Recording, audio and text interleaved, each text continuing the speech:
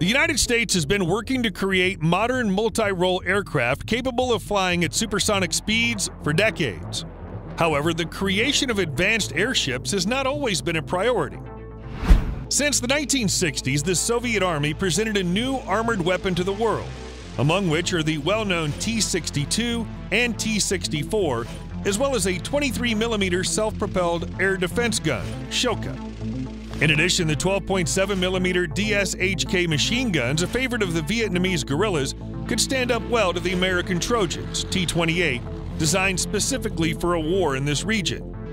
All the technical innovations forced Washington to reconsider its course and begin to develop a low-cost attack aircraft capable of effectively countering the ground threat.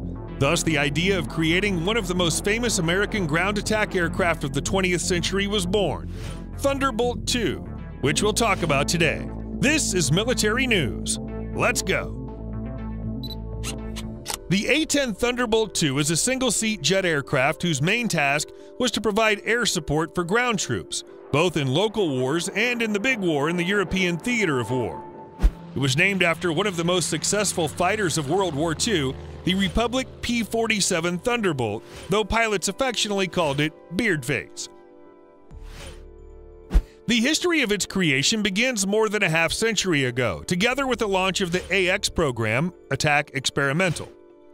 During this program, only Northrop and the Fairchild Republic were chosen out of 21 aircraft companies, each of which presented its prototype. Both machines were then tested, in which each flew more than 100 hours and fired about 20,000 rounds. During the testing, it turned out that the Northrop sample, called the YA-9A, was lighter, more maneuverable, had a high-positioned wing, and engines by Lycoming engines. The second project, called YA-10A on the contrary, had a low-lying wing and flared vertical tail, and engines for it were provided by General Electric. It differed from its competitor by having a larger fuel tank and simpler maintenance. In terms of combat survivability, it was about on par with both attack aircraft. Although many experts were leaning towards the first competitor, in 1973 the Project Fairchild Republic was declared the winner, receiving a contract to develop 10 pre-production units at a cost of $159 million. The prototype series was later reduced to 6 units, which were launched just 2 years later. The model was produced until 1984, after which it underwent various modifications and improvements. During this time, 715 planes rolled off the assembly line, of which today 283 C modification units remain in service. The cost of one is estimated at $18 to $19 million. The aircraft is 16.5 meters long and has a wingspan of 17.5. It was made according to the classical aerodynamic scheme, has a 3-spar wing consisting of a rectangular center section in which were the fuel tanks and 2 trapezoidal consoles. The wingtips were bent downward, which increased the flight range by 8%. The semi-monocoque fuselage was made of aluminum alloy, which were noted for their high corrosion resistance. An important feature is its high survivability. According to the designer's claims, it could fully function if 2 spars were damaged and retain flight control if one of the keels or one of the stabilizer consoles was lost. Such reliability is due to the use of 1.5 inches of titanium armor, armored windshield, and a cockpit in the form of a bath made of titanium armor plates. Thanks to the use of these innovations, the attack aircraft is capable of withstanding a 23mm Shoka missile hit. Thunderbolt II has a 3-pillar undercarriage with a front strut that allows for takeoff and landing even on field airfields. And the wheels, which protrude 1/3 of the nacelle outline, facilitate emergency landings when the landing gear is retracted. Initially, the Bearden could not boast of powerful equipment. It had primitive barometric altimeters, an old-generation radar warning system, AN/ALR-46, and other standard sensors. However, as enemy systems improved, so did the modernization of our hero. It was supplemented with such innovations as Inertial Navigation System, ASN-141, providing operation in difficult weather conditions, Radio Altimeter, APN-194, Short-Range and Long-Range Navigation Radio Systems, TACAN and LORAN, Direction Finder, DF-301EDA, Modern Radios, Type 618M, and more. Among other things, the Pave Penny system was installed, which could detect targets illuminated by a laser mounted on the ground or other aircraft at a distance of up to 24 kilometers. However, it lasted about 10 years and then was dismantled. Twice the designers tried to introduce into the attack aircraft a lantern container optoelectric navigation and targeting system which would ensure flight at extremely low altitudes under night conditions. But this idea turned out to be too expensive and complicated. In addition, the cockpit was equipped with an ACES II ejection seat, which allowed leaving the aircraft even at 0 speed and altitude. The designers did not stop here, and in the 70s tried to implement the idea of a night all-weather attack aircraft. This model was to be equipped with a new airborne radar and a weather radar station.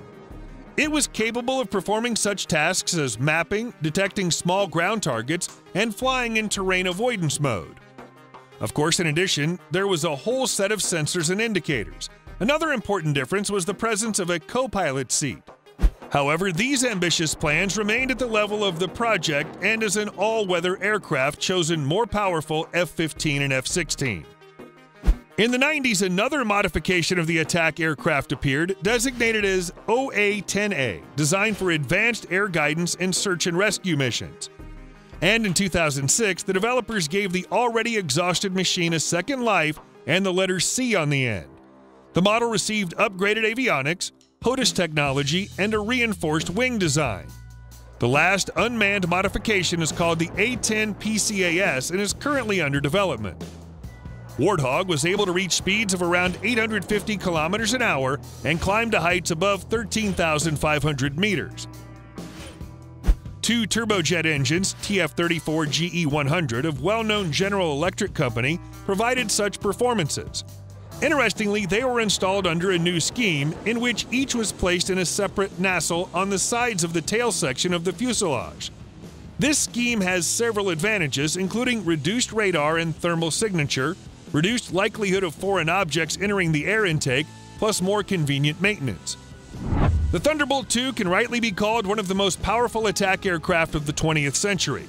11 weapon mounting points carry guided air-to-surface missiles Maverick with television targeting, AGM-65A, or self-defense AIM-9 Sidewinder. The Beardmaker can carry various types of bombs, such as the freefall Mk-82 and Mk-84, or incendiary BLU-16 bombs. Different series of CBU bombs, 52, 58, 71, are also possible. But the main advantage of the A-10 is the 30mm 7-gun GAU-8A Avenger, which was installed in 1970. It had a rate of fire of 4,000 rounds per minute and a maximum allowable rate of 10 2-second bursts with a 1-minute air cooling in between. The gun is externally hydraulically powered and has no spring ammunition feeding system. The use of aluminum ammunition pellets increased the ammunition capacity by 30%, 1,350 rounds. With such an arsenal, the attack aircraft can attack a tank at 100 to 150 meters from a distance of 1,800 meters and unarmored targets from twice as far away. As for the combat experience, the Bearded was able to prove itself during the Persian Gulf War. According to American pilots, these machines destroyed more than 1,000 Iraqi tanks, 2,000 other pieces of military equipment, and 1,200 pieces of artillery. Not only did they show the ability to stand up to enemy tanks and smaller armored vehicles, but they were also able to perform unconventional tasks. For example, it was these aircraft that were able to destroy a mobile Scud missile launcher that the heavy Strike Eagle F-15E and Aardvark F-111 were after for a long time. In addition, one of these ships engaged in a battle with the Soviet Mi-8 helicopter and managed to win. This is not the only operation in which our hero was used. Subsequently, Thunderbolt II flew over the skies of Yugoslavia, Iraq, and Afghanistan. But despite its widespread popularity, the plane is in service only in its homeland. Of course, in the early years, many countries were interested in it, such as England, Norway, and South Korea. In addition, Washington planned to send a batch of specially developed A-10s to Latin America. They were to be used there to combat drug trafficking.